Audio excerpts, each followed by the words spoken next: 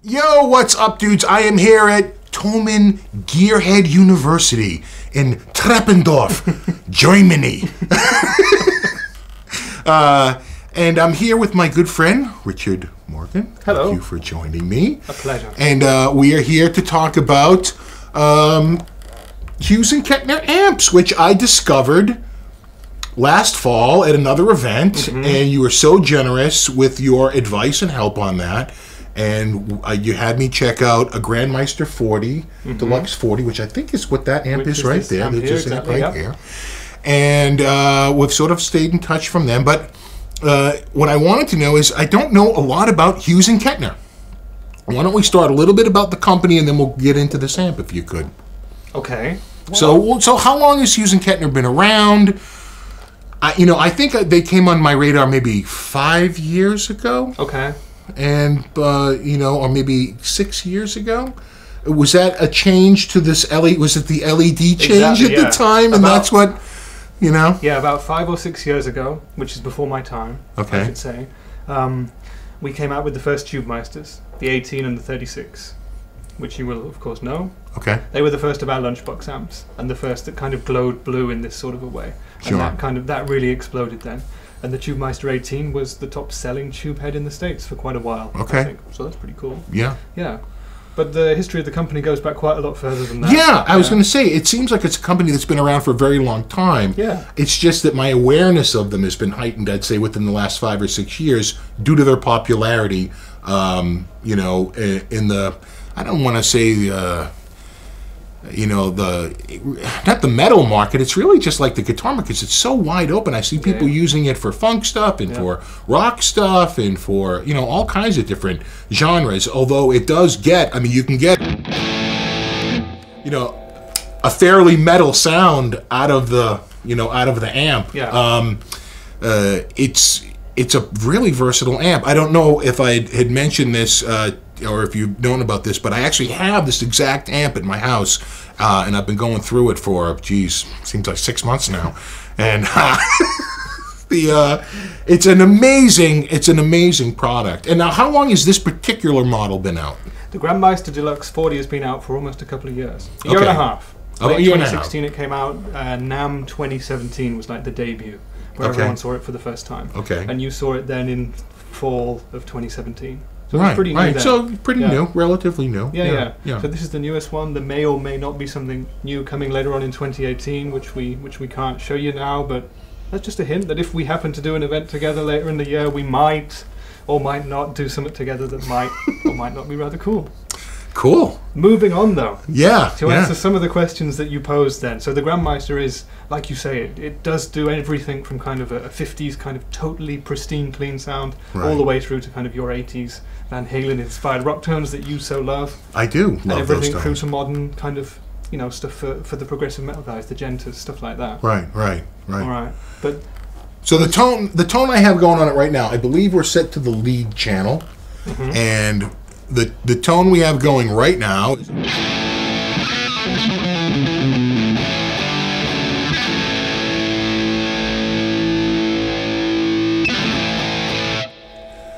guy can play. He's really good. But who is he? I hope you're having a blast. Bye, guys. I need to be annoying in some videos. apparently. Right. Yeah, right. There we go. Was that the first Kenning break-in of TGU 18?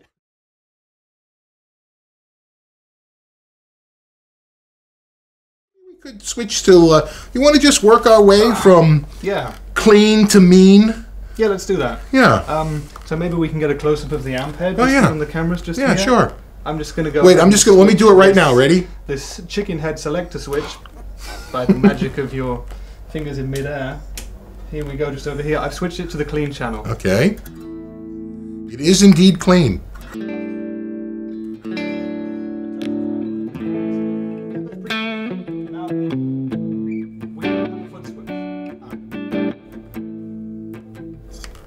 was going to say, I can't talk when you're playing, can I? Yeah, no, so I had to shut myself.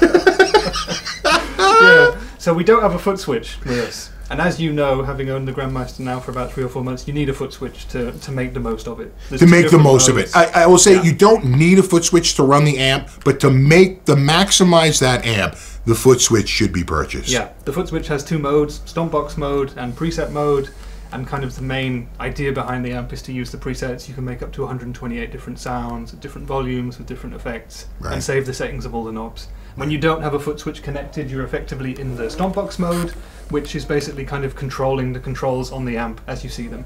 You've got the 4 different channels and effectively a setting for each channel. So if we close back up on the amp front panel again, by the magic of YouTube editing, we can see across here we've got our master section, the master volume here, which is the only knob which is not storable, presence and resonance controls. Across here we've got a reverb, which is also global when you don't have a foot switch plugged in. Okay. Then you've got your EQ, and then you've got your volume for the selected preset, and the amount of gain. That's it. Okay. Except it's not.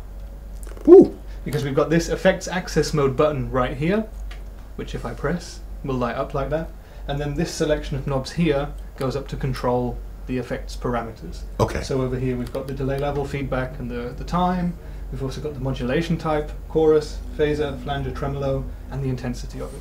So they're essentially multifunction knobs. You just have to enable the alternate function. Exactly, yeah. But there's another way to control it. I can actually control it using my iPad. You can. Yeah, which is amazing. And I don't even have like the latest iPad, and it still works just fine. Yeah, it's a very simple iPad that we've got. It's like a bonus option, the app. We did do a little video, didn't we, at the NAMM show this year. If you head over to our YouTube channel, nice little plug there, you can see a video with Steve and with Fluff. Right. Where they talked about the presets that we made at the NAMM show, and we've also got a download of Steve's if you want to get it. It's Van Halen in Hughes and Kettner form. Yeah, really, I had the Van Halen risk on that day. But yeah, basically, if you've got this amp and you've got an iPad, what you can basically do is download the official Hughes and Kettner app, and then you've got all the controls on the amp itself on one iPad screen. It's all kind of working in connection with the amp itself, so you can fire presets from the amp to the iPad and back them up and share them around and make playlists and preset lists for yourself. You can share them to other people who've got the app and stuff like that. Yeah, it's kind of cool.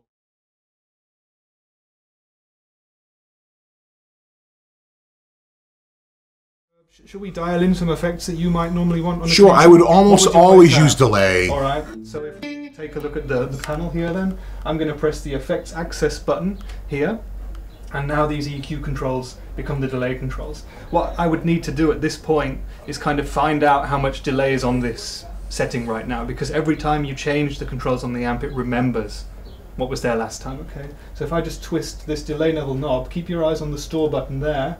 I don't know if you can see that. If my finger's in the way, how can I turn this without annoying?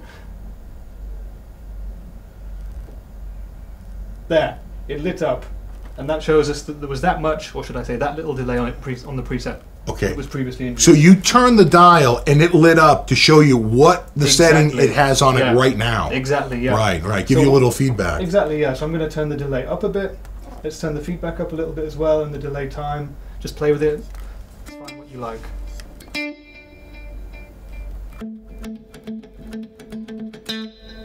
Bit more, bit less. Bit more.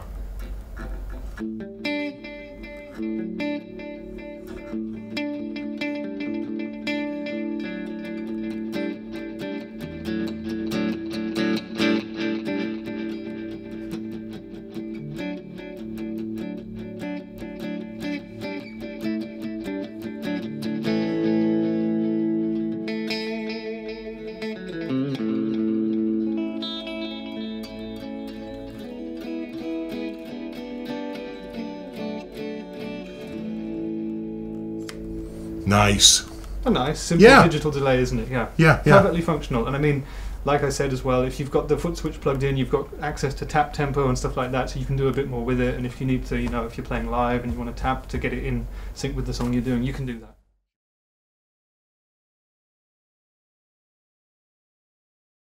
I'll flick the chicken head selector switch across the crunch. All right. Let's see what we got. There we go.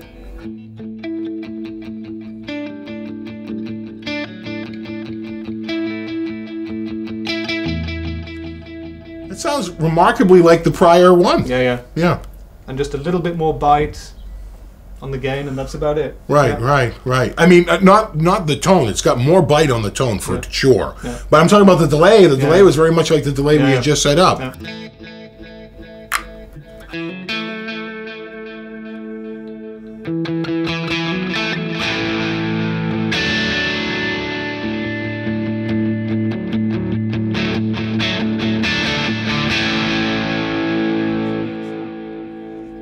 That's a big sound.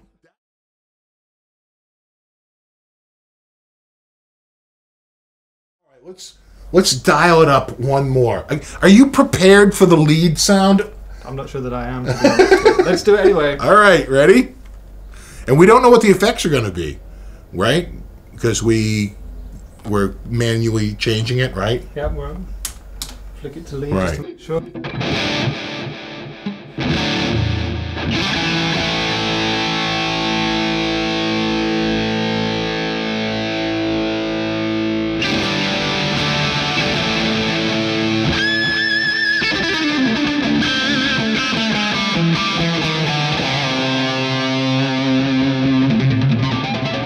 That's your sound.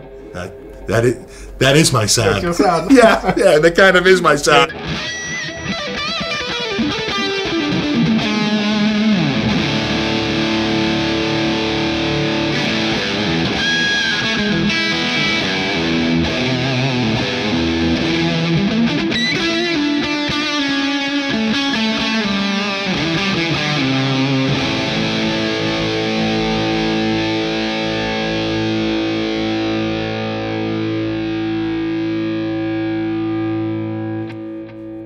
Massive. Yeah, guy could get used to that.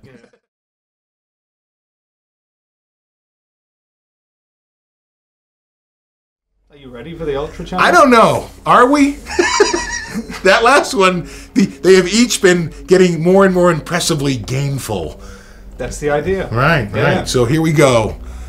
Are we ready for the Ultra, the ultimate Ultra? I'm gonna flick the switch. Here we go. Let's Flip see. the switch.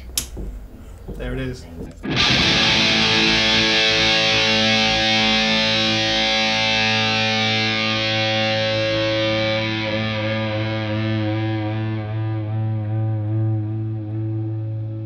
Oh, it's just not loud enough to get that final, you know.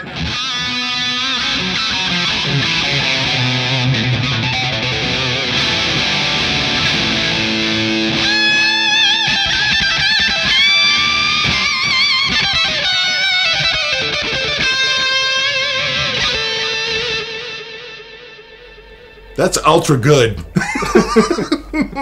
Yeah. I liked it. I liked And it. it worked for you. It's a modern sound, but it sounded great. It's a modern sound. It's a heavy tone. It's not for everyone, but I like it. Well, thank you so much for joining me. It was my pleasure. It's, I always like to talk Hughes and Kettner when I can, Well, there you have it, guys. My first video of TGU18, and I had to make it with Hughes and Kettner. And we're in a total bromance right now. And so there you have it. I hope this was instructive. And I'll have more stuff on my channel about Hughes and Kettner in the coming months. I hope you check that out.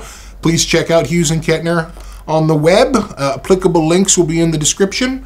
And as always, See you rock later. on.